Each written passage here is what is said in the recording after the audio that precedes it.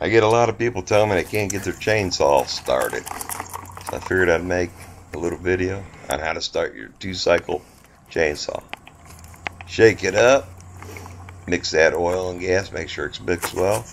Push that little button, get rid of the air in the fuel system, pull the choke. You gotta listen when you pull.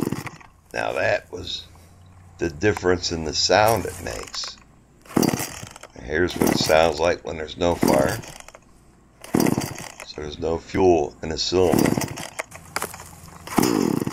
That's what it sounds like when there's fuel in the cylinder. Time to push the choke in.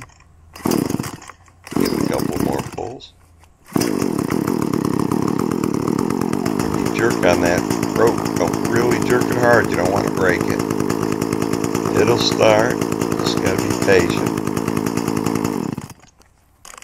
Once again, you hear it? No fire at all.